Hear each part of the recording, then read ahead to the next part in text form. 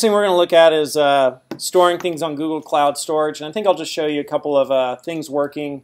And then, I don't know, we'll maybe look at documentation or look at code. I don't know which order we'll do.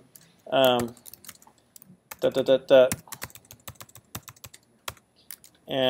change directories. I've got the power! Wah, wah. You guys even know that song? What am I? I don't have my little things up there because I don't have anything open.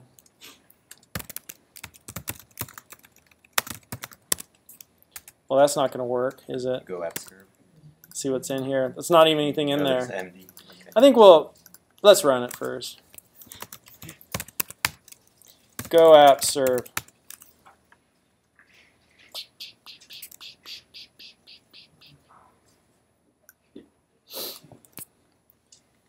We will take this moment to have a notice from our sponsor. There are too many files. All right. Localhost 8080. Choose a file.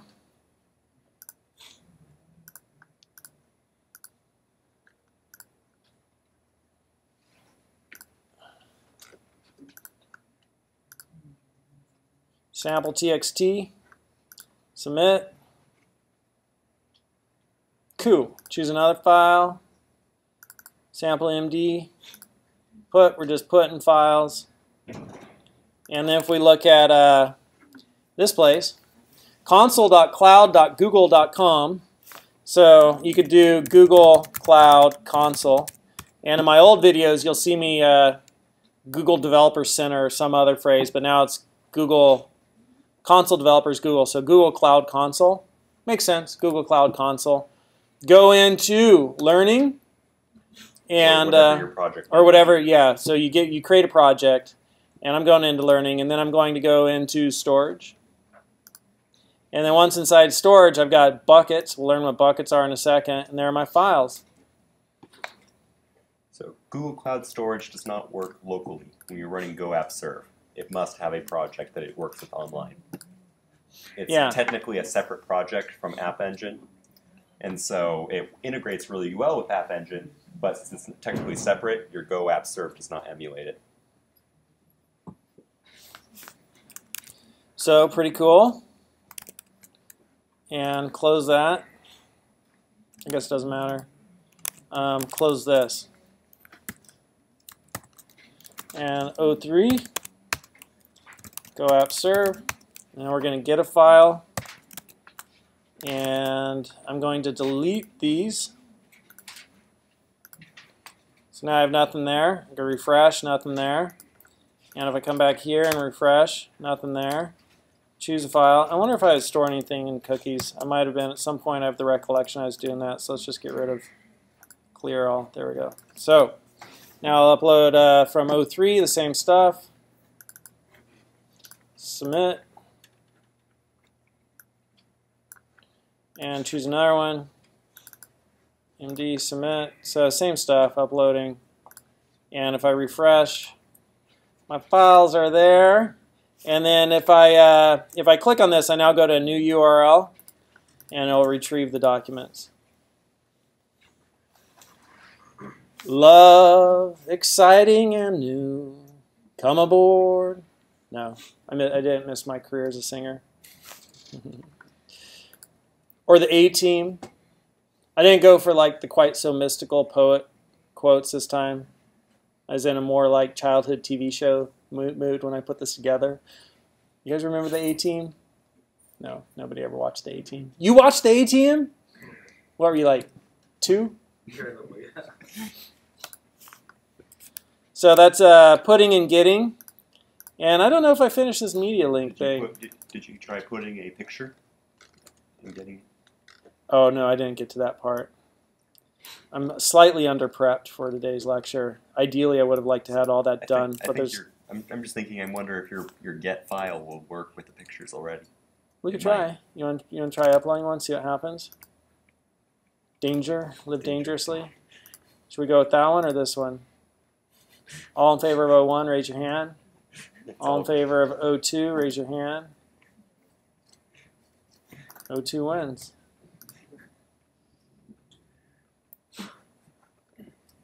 JPEG. Ta-da! Picture works. Refresh. All right, so media link. I don't know if I got, that was put file, get file, media link, object attributes. I think I stopped working on object attributes, so let's see what media link does. Oh, media link's just another way of getting the links out, so that's not going to show you anything new. So the next thing we're going to look at now is just this instructions. And the easiest way to look at the instructions is to go to GitHub, because they'll actually be rendered as GitHub Markdown, which is nice. And by the way, there's more than 23 of you in this class. So if you haven't started this yet, I like the 404 on Golang training. Ooh, that's awesome.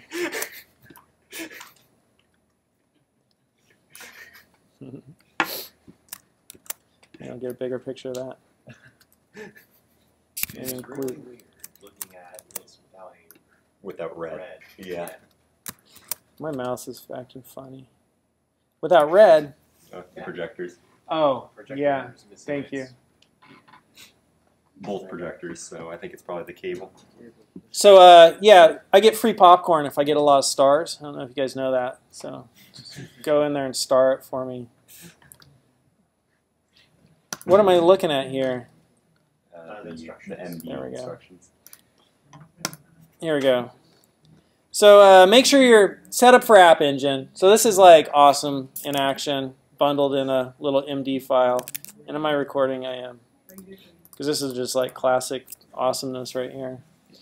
Set up for App Engine. Make sure your environment is configured for App Engine. If you've not worked with App Engine, please see Hello World on Go App Engine at that URL. Okay, cool.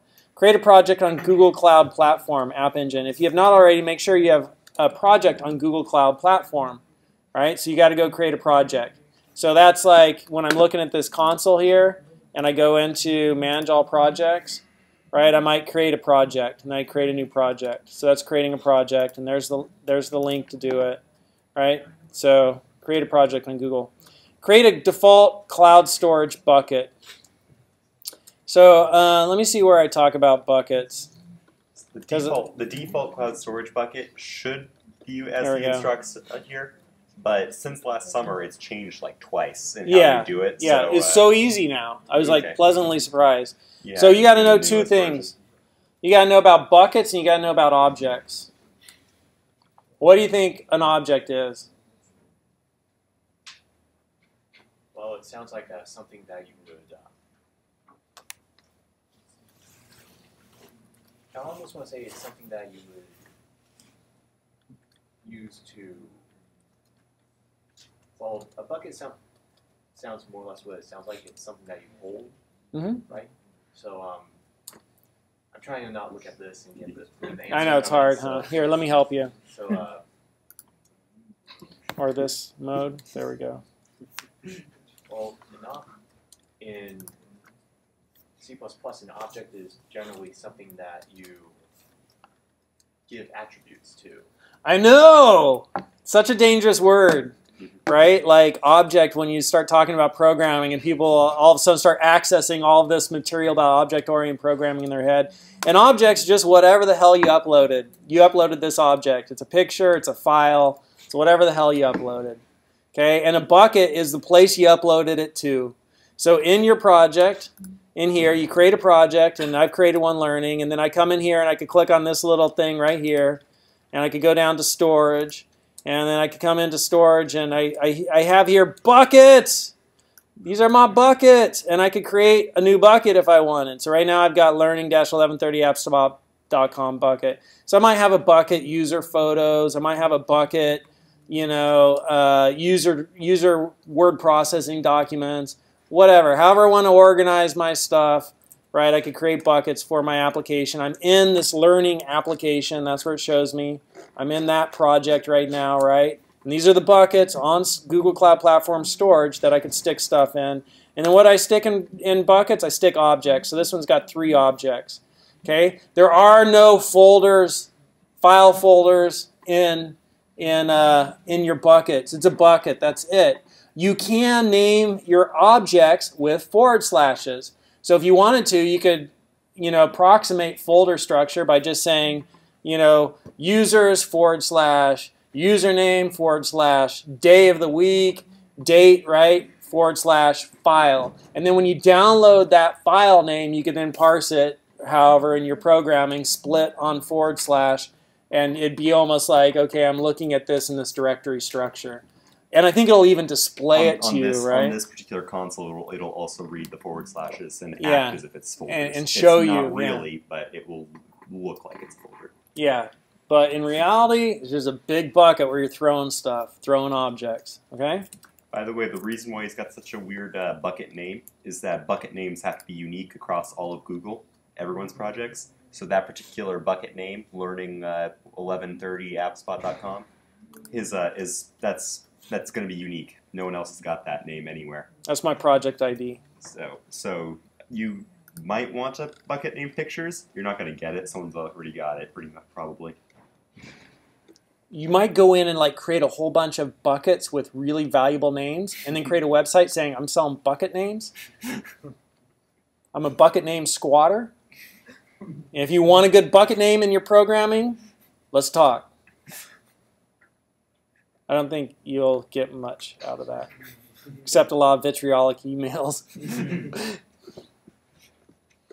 All right, so you create a bucket, right? And at the time I wrote this, you find this whatever. So here I explain how to get there, right? And then you get a free 5 GB cloud storage bucket. So the first time you go into this, and let me just go into one of my other projects, like, I don't know, Whack a President, I don't think has any buckets, right?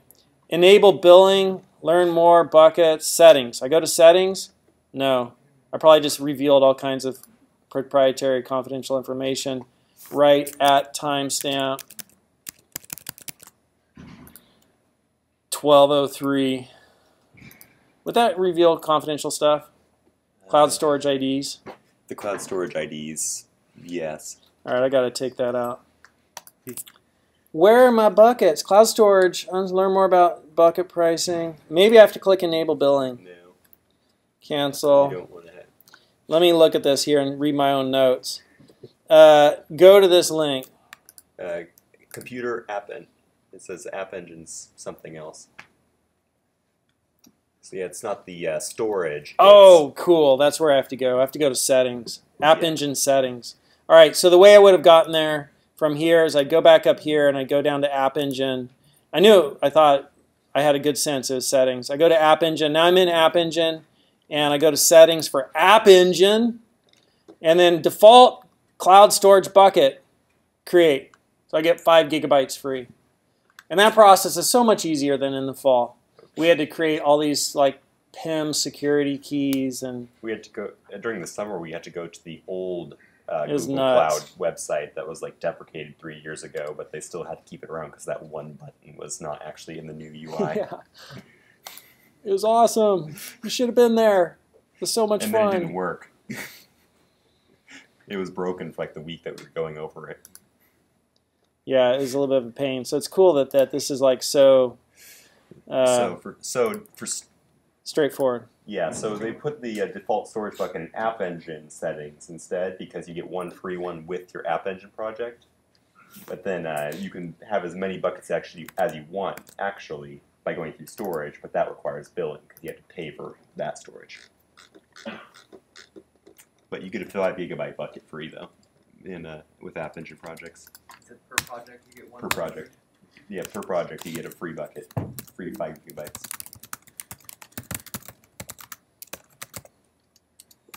I sometimes forget if commit has 1 T or 2. I always miss the second M.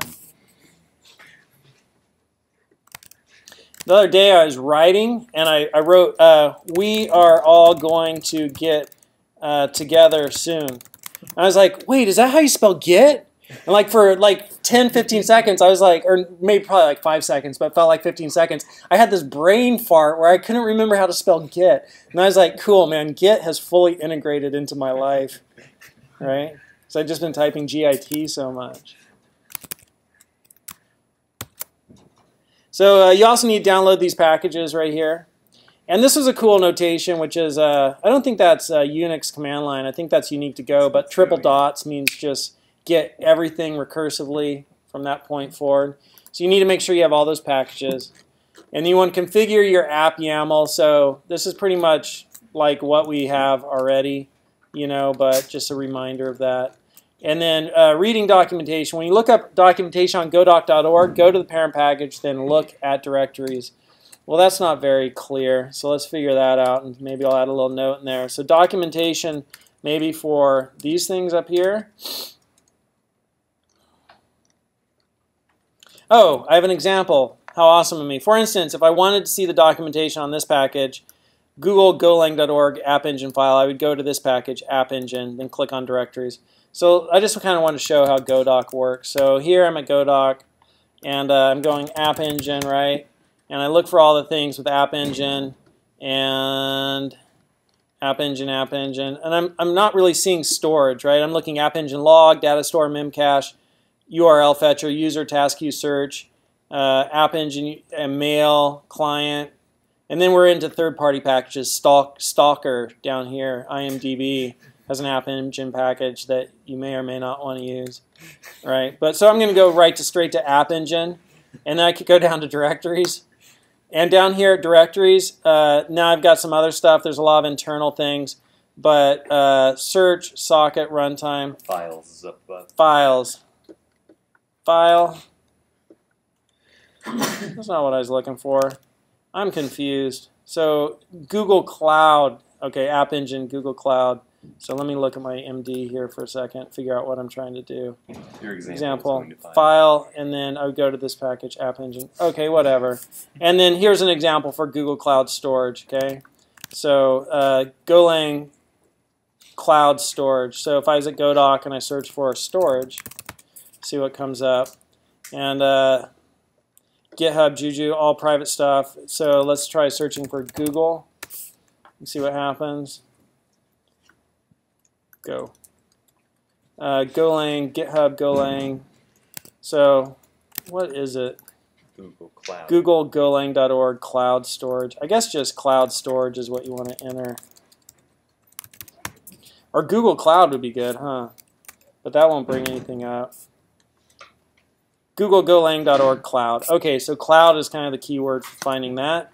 And then we get to the files. No, we get to the directories. And then here, like, for package cloud, Google Golang.org cloud. And that's what we brought in right here, cloud, right? We are looking for storage. So we come down here. And confusingly, data store, right? Because wasn't our data store App Engine? Yeah. This Google Cloud stuff is for both App Engine and Compute Engine. So that's probably access to data store for if you need a data store on your Compute Engine. So godoc.org, yes. Data store, right? We have App Engine data store, and we have package data store, Google Golang Cloud data store, and Google Golang.org App Engine data store, and they look like they have different. They're different files, right? So they're going to be different in some way. Anyhow, you're using App Engine. Use the App Engine data store. So we want storage though. So come down to storage, and then files. There are your files. No more directory. That's it. And then index right here. So we'll look at this index here in a second. All right. So I probably just thoroughly confused you, but it was a little confusing just bang your way around the documentation. And the thing that I guess you want to look for is, what did we do? We did cloud, right? And we got to that. And then when we got to that, we found storage. All right, whatever.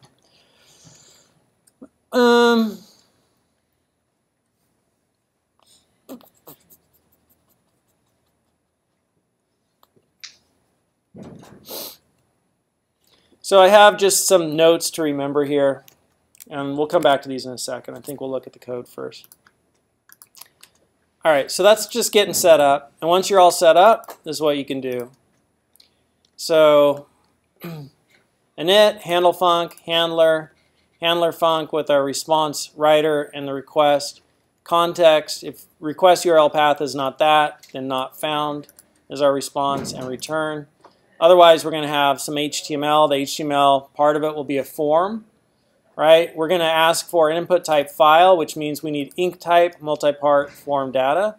And we're just giving the name of whatever is being uploaded, you know, so when we access it from the submitted content on the server, we're giving it what we're wanting to access to Hui, because that was the, I don't know, what came to mind for me. It's like a Hawaiian gang. It used to be a gang, and somehow it transformed into a clothing line. They used to be like 20 years ago, the guys who'd beat you up on the North Shore, and now they have this really popular clothing line. So I guess they grew up and realized they had to pay for mortgages and feed kids and send them to school. They started a clothing line. It's kind of funny. And then here's post, right? So when we have a post come in, if the request method is post, then we're going to request form file. And request form file is from... It's from the request. Is from package HTTP, net HTTP, right? And request form file, you know, is just requesting a form file. So we say what's the name of the variable, and it gives back to us. It gives back to us a multi-part file header, and an error. So a multi-part file, my understanding, and it's not a very deep one, is a file that's broken into multiple parts and been sent over the web. What's your take on it? That might not be correct. Actually, the best way to think about it is actually emails are multi-part files. You send an email to someone, you're sending an HTTP version, you're sending just a plain text version, just in case their viewer doesn't support HTTP emails, and then you send each attachment separately. And it's a multi-part file because it has all of them in a single file. Cool. So it's a file that's been broken up to be sent over the web. Is that right? The attachments are all different files, technically, so... Oh, okay. Okay. But then those attachments get reassembled into the one intended file, is that right? Kind of. It's an email, so it's like you're not looking at all the attachments all at once. It gets confusing. Let me just say, parsing emails with Go is painful, and I should not have done it when I did. But you did do it, and that's awesome. So here we have the multi-part file, the header, and the error. And then we handle the error, and you can kind of look at that on your own. And since it's a file, we got to defer the close of it, right? So multi-part file close. And I'm just wondering, like if we click on this and we say, hey, multi-part file, right? And we come here and we see it's got a reader and a closer, right? Which means you really need to be thinking about closing it if it's got a closer. Close error. Wraps the basic close method. That's my thinking on that. Is that accurate the way I just described that? Yeah. If it's got a closer, you really want to think about closing it. I think there's only one exception where there's a closer that you don't have to close. I can't remember what it is off the top of my head, though. So now we're going to handle uploading the file. So I created a little function to upload the file, just to abstract the code, make it a little cleaner. And you pass in the request, the multi-part file, and the header of the file. So this is the file stuff, these last two right there. So what's upload file do? Right? It's going to return a string and an error. And first of all, I pass in the header, and then I do a file filter. So this is kind of cool. So with the header, you can access different stuff. So temp : equal header dot file name header open. Okay? So file name. I want the file name. So I get the file name, and then I do strings last index. So last index returns the index of the last instance of sep in S, or -1 if sep is not present in S. So here is my string. Here is my separator. So let's say that I had a file name like Great American Novel.doc. DOC tells me it's a Word document, right? And there's the dot in there. And the file extension is preceded by a dot. So if I look for that dot, I know that everything after that is the file extension. I want to know what the file extension is that just got uploaded. And so I say strings last index, the name of this file that just came in, and look for the dot, and go from the dot forward 1. So I went from .doc, from the dot, to the D. I want the D all the way to the end, right? So this is right here. This is string slicing. All right, so I just sliced the string. So string slicing, how many people are like, when you hear me say string slicing, conceptually, you get it, but in practice, you're kind of like, I'm not totally clear on that. How do I go to Golang Playground from here? So hello playground is my string. Well, let's just do the Great American Novel.doc.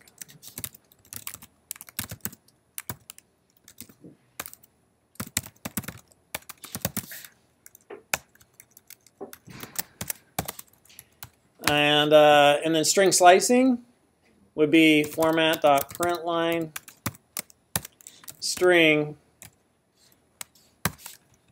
This will give me everything. So they have something like slicing in Python. Here, if I don't want 0, 1, 2, I just want Great American Novel, I'm going to go from 3 forward. So that's 0, that's 1, that's 2. G is 3. So give me 3, 4. There'll be greatamericanovel.com, right? And if I just want Great American, it'd be 3, 4, 5, 6, 7, 8, 9, 10, 11, 12, 13, 14, 15, up to not including the last element. So go to 16, Great American. So that's string slicing, right? And if I wanted to do that, you know, new string, colon equal, and strings dot last index, and then my string and the one I'm looking for is dot, right? And now if I wanted to see where's that dot, print line, new string R, it's just going to give me a number. Format to get the strings, hit format to get the strings library. Thank you. So that gave me at position 21 is my dot, right? So if I now say, okay, here I want from NSTR plus 1, right? It's going to give me 22. Oh, I want that on the forward part. It's going to give me from 22 to the end. If you just leave it open, it goes all the way to the end, right? So that gave me my DOC. How many people that helped you and was elucidating for you? How many people that was like you were doing homework for another class and you just looked up to see what was going on? The +1 also helps the one error that you can get. If you put -1 as the first index, it will give you a panic and crash your entire Go program, which -1 is what last index gives you back. Well, dear Lord, we won't want that. Which -1 is what the last index gives back if it can't find the symbol. But since you're saying +1, You even go if from it can't 0. find it, it'll just grab the entire string. Sometimes some things just sound better in a Southern accent. And my mom's side of the family, we're all a bunch of Southerners. And so that's where I come by that. What's up? So hang on. So this is. So why again did you need the +1 after the period? So he didn't want didn't want to keep the period. He just wanted the symbols after it. But it also fixed the problem of if it didn't find a period, you can't go from -1 on. You can go from 0 on though. That gave me. So it kind of just gave a side effect of also fix the error of if the symbol doesn't exist. That gave me from 21 forward, which is this forward. And I really want from 22 forward, so let me add 1 to it. And now I have my file extension, DOC, right? Without that 1, I get .doc. And with that 1, I get just DOC. So now that I have the file extension, ext, I can come down here and do a switch. And case any of these, return the extension and nil, so no error. And otherwise, return the extension and say, we do not allow file types of this type. We only allow JPEG, JPEG, text, MD extensions. So that's just kind of like a filter for what are people uploading. And I think that's really pretty... It's a weak filter, but it works. Yeah, it's a weak filter. But I think, you know, at a rudimentary level, that's pretty good. And like, I forget which email program used to give me grief if I tried to send an Access file. So if I need to email somebody a Microsoft Access database file, I'd just take the extension off, and I could do it. And then they'd add it back on. All right, so then I'm going to get a SHA of my multi-part file, just for a unique name, and add the extension onto it along with the dot. And I'm going to reset the read-write head back to the beginning of the file in case I need to read it all again. So that's what that seek deal does. And now I'm going to put the file, right? So all I did here is create a name and upload file. Now I'm going to put it. And to put the file, I pass in the name of the file, the new name I just created, and the multi-part file. And now when I put it, I have the name, which I just passed in, the name of the file. And here I'm passing in a multi-part file. And over here, in the definition of this function, I'm saying it takes a reader. So we have some polymorphism, right? And I just did like, hey, it's an interface, right? And a file implements the reader interface. You could read a file just in the most basic logical level. We could read files. But if we went in and we looked at multi-part file, which we already saw right here, right? Form file, multi-part file, multi-part file. Right here, it implements a reader, IO reader. So it implements the reader. So I'm just saying, okay, it takes a reader. And we're going to be reading it. So now I do storage, new client. So this is how you use Google Cloud Storage. You got to create a client. Okay, and when you create a client, new client, client, client, client, type client, new client. So when you create a client, you get back a pointer to a client and an error. All right, so pointer to a client and an error. And now that I have a client, I could call something like bucket. And so here's my client, and I could call bucket, right? Because when you have a pointer to a client, you have this method. So I could call bucket, and that's going to give me a bucket handle, a pointer to a bucket handle. Well, if I have a pointer to a bucket handle, I now have all these methods. Okay, so I'm going to do new client, bucket, and then I'm going to do object. And basically what I'm doing is I'm naming my bucket. There's my name of the bucket I want to put this in. And I'm naming the object. And here's the name of the object I'm storing. Right? So here we have new client. Give me my client. Now client, bucket. Here's the name of the bucket. And that's just a constant I've defined right here in main. Or the main page. Right? So that's just the learning1130appspot.com, which corresponds to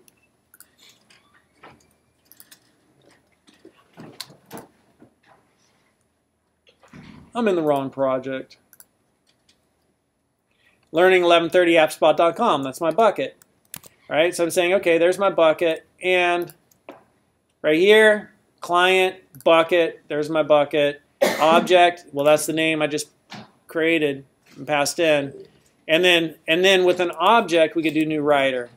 So we have bucket, object, gives us a pointer to an object handle. The bottom of the screen there. Right? That's what we get when we do object. That's what it returns. And object handle, we have new writer. So context and gives us a pointer to writer back. And so we got new writer context. And then writer ACL, right? So we assign that to writer. And then writer ACL, access control list, right? We could call that method writer. Wait, where am I? So client, new client, bucket, bucket handle, object, object handle, there we go, new writer, and the new writer gives us a pointer to a writer. So with a pointer to a writer, we have these things here. And then I guess writer just, what's going on there? There's no ACL, that's in object attribute struct. Huh. It's not in the writer, it's in the object attributes. It's in the object attributes, okay. That's cool. Anyhow, we could set the ACL and then copy to the writer the reader. So the reader is the file we just passed in, multi-part file. And we now copy that file to this writer, which we just created. And it's going to write this object to this bucket for this client. And return. Writer closed. Did I leave anything out there? I feel like there might be. I deferred close the client. Do I have to close a writer? Yes, because the writing for close right there. Yeah, the writer in this case, I'm trying to think, it may be writing to the Google Cloud Storage as you're putting the file, but the close is the part where it's actually it flushes anything else that it may be working on. I've got it at the bottom. Writer close. Yeah. So if you're sending a large file, it may be sending it as it goes, but like if you're just sending like a small file that can fit in memory or something, it may just kind of buffer it and then send it when you say close. So you have to close it separately from the client. So the main things you should be taking away, I mean, it's a little bit of a path to navigate, to look at the documentation and be like, okay, well, let's see, how's this work? Well, I'm going to need a new client. And now that I've got a client, pointer to client, oh, I'm going to have to specify the bucket. And now that I've got a bucket handle, oh, I got to specify the object. And now that I have an object handle, I need to have a new writer so I can write. Okay, I got my new writer. Cool, right? And now I got to remember to, and that gives me back a writer. And when I have a writer, I need to make sure I close that, right? So that's like looking at all the different things in that documentation to be able to figure that out just from the documentation. That's hard, right? But having somebody show you, okay, this is how you do it, and then understanding how you read the documentation, how everything's connected, that's one of the main things you should take away. And then the other thing is you got the code sample, you could just kind of like look at that and now integrate that into your application.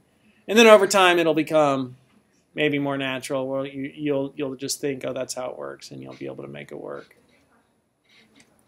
So that is putting a file. Anybody have any questions or thoughts? How many people think that is horrible? That was so convoluted. Nobody? How many people think that is awesome? That's so easy to upload a file. Are you kidding me? Right in the middle. Right in the middle. And go ahead. If I remember correctly, the old style to do it required a different context in the App Engine context. You're right. You're right. It was a massive, massive pain to upload to Google Cloud Storage before because you had to like figure out security bypasses so you could actually access it because it was separate from App Engine. So they've really updated it and fixed it a lot in the last year. So now you can just use an App Engine context to a new client. Used to be before you had to create an HTTP client that would send specified security things, which you had to download from the website and configure so that it could actually talk and know that it's an allowed app to write to the bucket. And yeah, it was a big hassle. So be glad you're learning it now that they fixed it all.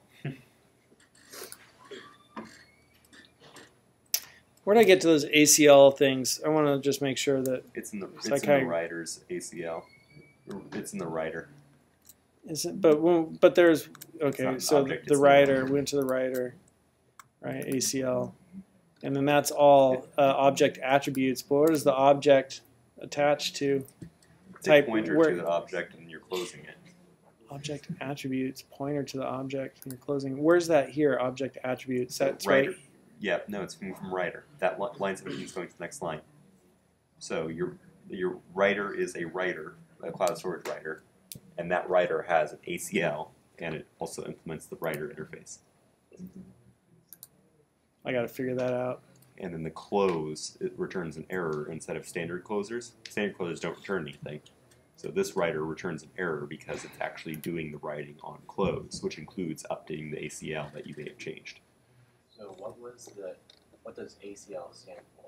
Access control list. So he's not actually using it in this particular example, but basically, if you don't want to filter access to the files on your own, Google Cloud Storage actually does generate unique URLs for each file you update or you upload, and you can use them instead of your own things, and then you won't be using up your App Engine resources, which you may be charged for. Okay, so the writer struct has object attributes. All right.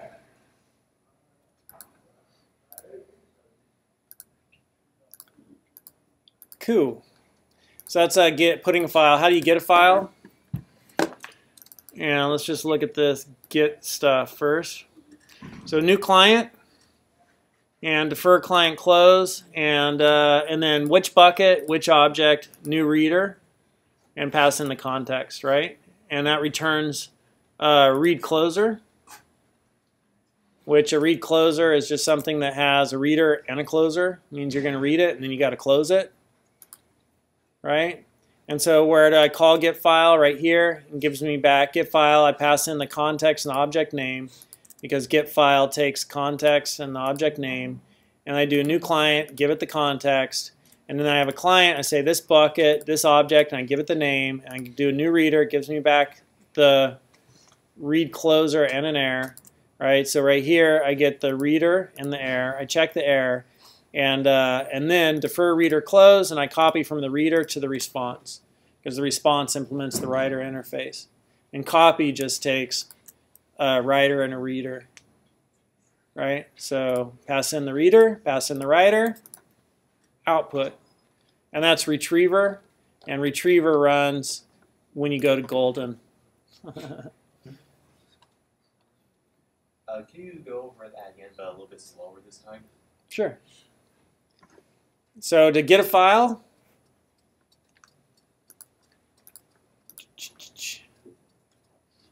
here in storage.go, we have get file. It's going to take in the context and the name of the file you want to get. And so it's just a function I wrote. And storage new client, pass in a context, gives us a client. Now that we have a client, we could call the method bucket. Well, new client, if we look at the documentation, new client gives us a pointer to a client. Pointer to client, we could call bucket. Gives us a pointer to bucket handle. Pointer to bucket handle, we could call object. Gives us an object handle, right? So there we basically specified the bucket and the object, the name of the file we want to get and the bucket we want to get it from. And the client was required because here's the context of which project we're working on, who this user is, right? That's just Google keeping track of everything.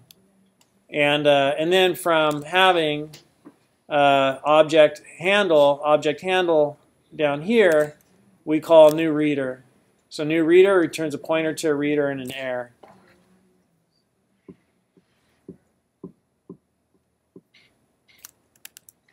And we pass back that, pointer to a reader and an error. And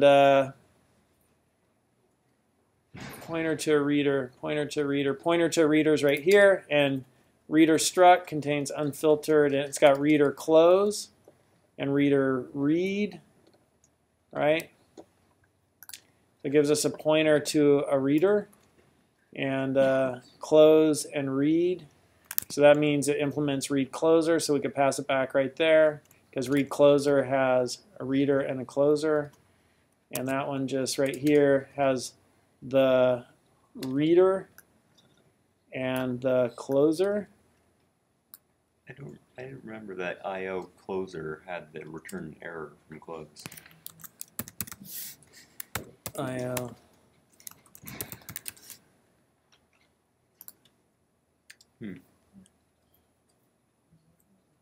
Interesting. And then so when we call get file, we pass in the context and the name. And the name here is just being pulled from a form, so it's kind of a unrealistic example. You wouldn't really type in that long name. But, just a way to do it. We're not actually getting it from the form. We are going through the URL links, which are putting it into that's query right. strings. That's right. Thank you. Which the easiest way to get the value from a query string, though, is the form value thing.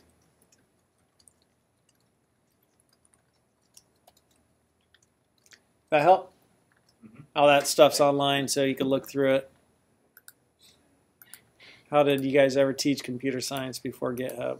And then there's one more thing that you could do is you could get a media link. So this is where the ACL comes in handy.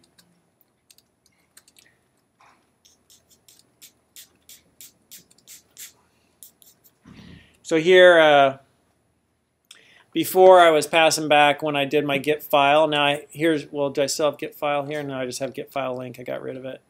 So before my get file was like this, right, where I'm returning a read closer and an error. So basically I have a reader that I could read the file from.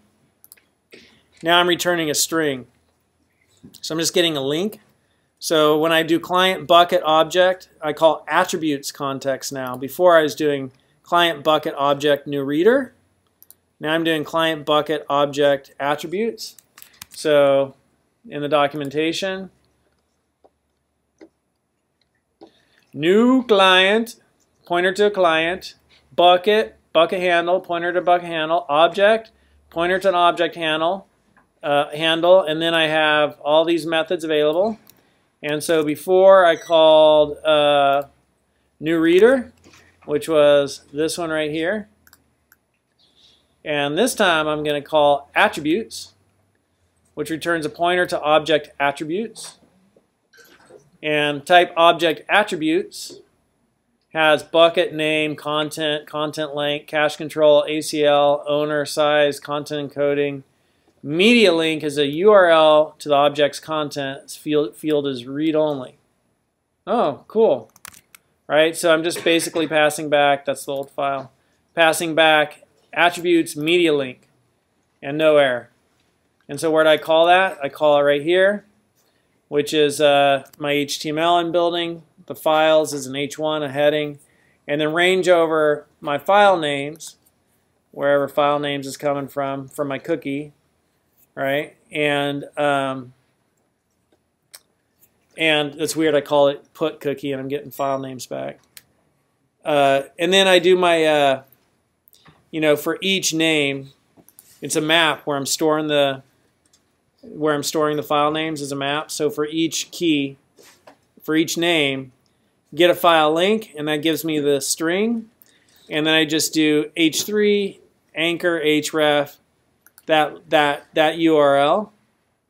Right, so now it becomes a clickable link. That URL in my HTML becomes a clickable link.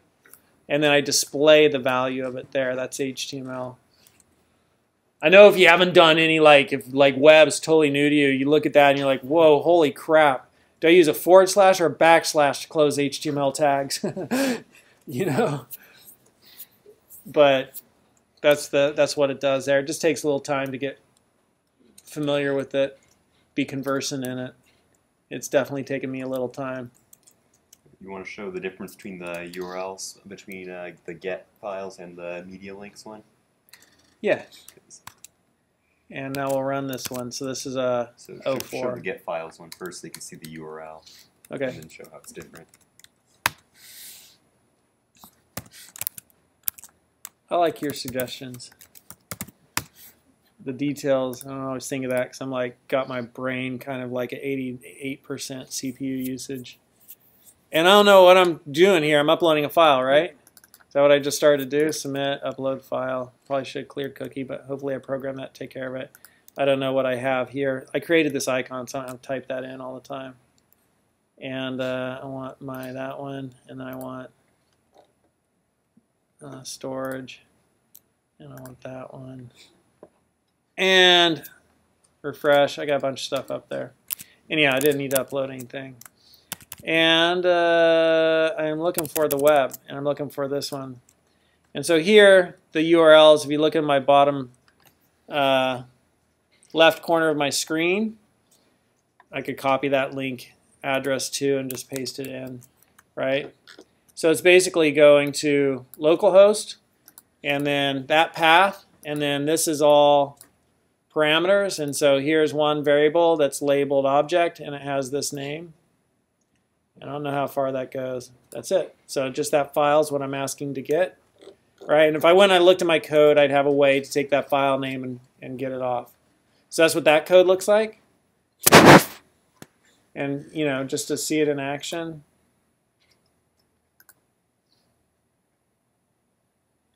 Cool. I didn't think it'd do that because I didn't put in an image tag. I guess it's just a file. It's just the plain image by itself. It's just the file, so it figures it out. Browser. Well, Browser awesome. And the Go code, recognizing the first couple lines is a JPEG file and setting its content type automatically. That probably had a lot to do with it.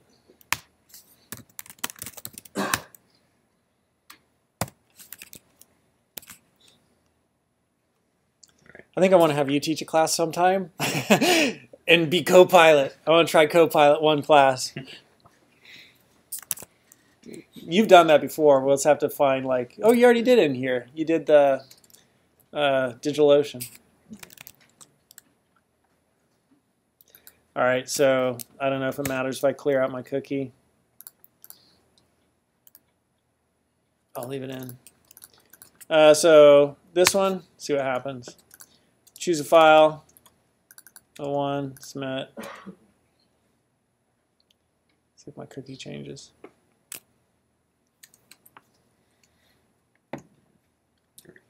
Your internet's spotty.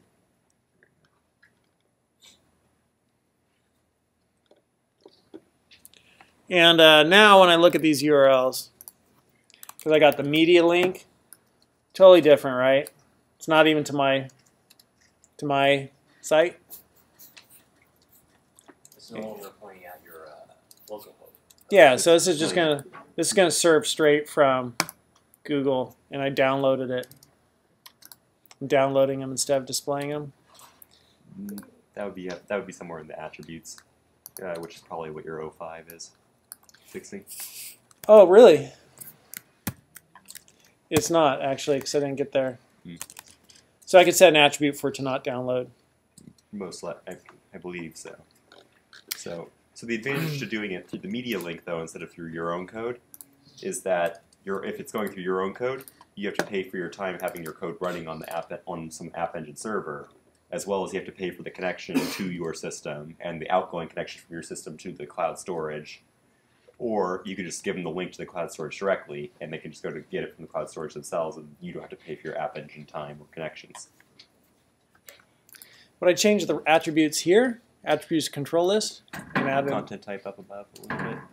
Content type is MIME type. So I could change that. It's probably defaulting to like Octet Stream or something. So the next one, that's a good way to sort of build the next one. The next one I didn't finish building. We'll see how far I got here. Where did I leave off? Right there. To-do left off here. And I was going to show all the different, when you get the attributes, what are all the different attributes you could print out. And so this will actually, well, what's that? I need a plus there. This will actually run. I just don't have them all listed what they do. Cache control, ACL, owner size, content encoding. I guess we should type these. Just keep in mind, when you're using media link, though, instead of through your own code, you have to make sure you do the access control list. So when he was doing the access control list before, he was setting it so that all users are allowed to read from it. So if you don't do that, then only your code is able to access it because your code's the one that uploaded it there, so it's the owner of the file, of that particular object. So let me give you some homework, and I'll finish this out, and I'll show you it running. And you guys watching online don't need to watch this, so thank you for tuning in. I hope it was valuable to you.